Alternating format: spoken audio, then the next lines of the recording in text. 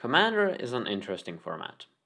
Evolving from Adam Staley's Elder Dragon Highlander through becoming an officially supported format in 2011 to becoming Magic's most popular format to exist nowadays, Commander alters how the game functions quite a bit, while at the same time amplifying what makes the game fun to play and explore. Some fundamental rules that differentiate Commander from formats like Modern or Vintage include the 100 card deck restriction, the singleton rule allowing for only one copy of any card that isn't a basic land, starting life totals of 40 life, and the multiplayer aspect of the game. While initially games of Commander simply consisted of regular Magic cards, it soon became clear that this format opens up new design space for specific mechanics that take advantage of these rules. This included things like Lieutenant, which cares about you controlling your commander, Eminence, which we discussed in my Ur-Dragon video, Goat incentivizing combat in multiplayer, Partner, and so on. These all show up on a handful of cards. They're mechanics after all, but there is one exception among these. You all know who I'm talking about. Say hello to Yuriko, the Tiger's Shadow.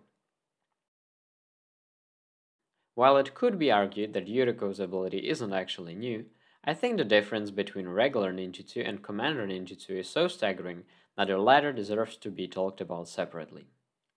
See, there's a number of mechanics that fundamentally don't work on a commander, namely cycling or channel, and of course original ninjutsu, since the ability specifically states that the card needs to be in your hand. So if you wanted to play a ninja deck with Higure or Inkais prior to Yuriko, you were basically out of luck. And that was a shame, since ninjutsu was regarded as one of the best and most fun mechanics from original Kamigawa, which was later reinforced by the fact that it showed up again in Neon Dynasty, unlike the dozen other Kamigawa mechanics that are better off collecting dust. So naturally, the question arose, how to make this popular keyword function with a legendary creature for EDH? And then Yuriko promptly proved that ninjutsu in fact still does not work on a commander, just in another sense. If you're unfamiliar with this strange corner of the rules, allow me an introduction. Another rule specific to commander is the so-called commander tax, a rule that makes your commander cost 2 additional mana to cast for each time it has left and re-entered the comfy space of your command zone to balance the game as it goes on. This also affects costs such as dash or blitz, but not ninjutsu.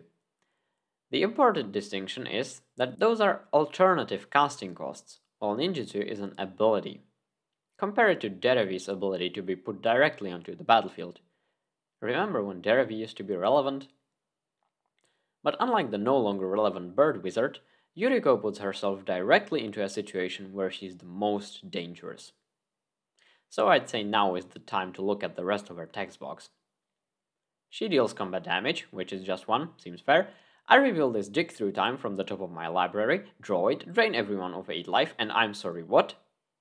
And just to remind you, all of that happened thanks to 2 mana and an unblocked Slitherblade.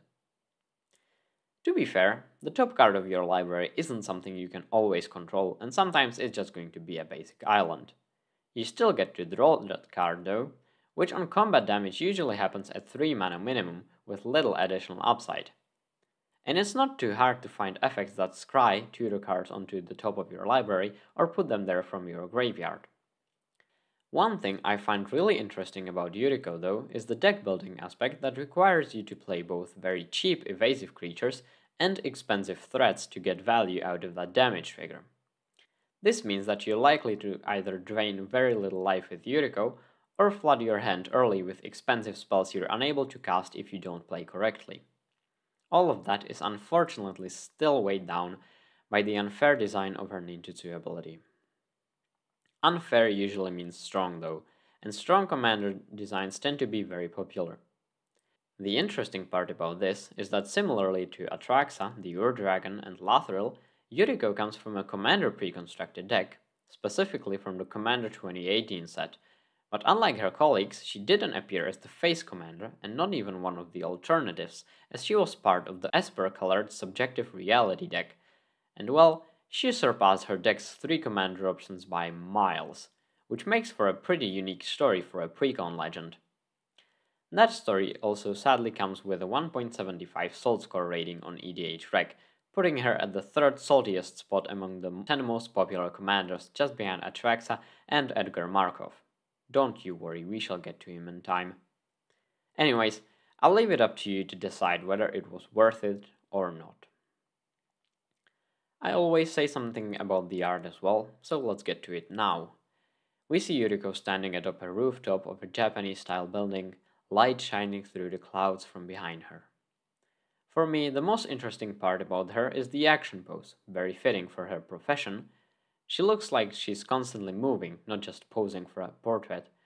And then her weapon. Seriously, what is that thing? If it's something from our world, please let me know. Otherwise, that's a pretty amazing weapon design. Beyond that, she lacks some kind of a strong defining feature. I quite like her secret lair, Year of the Tiger alternative art, as that one actually shows a tiger's shadow behind her, albeit at the cost of a background, while keeping her core elements intact. At the same time, I can't stand the fact that the same secret lair includes a $2.5 reprint of Jedit Ojanen. Why? I'm getting a bit off track here. It's time to wrap up anyways. Yuriko is an interesting commander design that sadly gets stained and overlooked due to the unfair nature of her ninjutsu variant.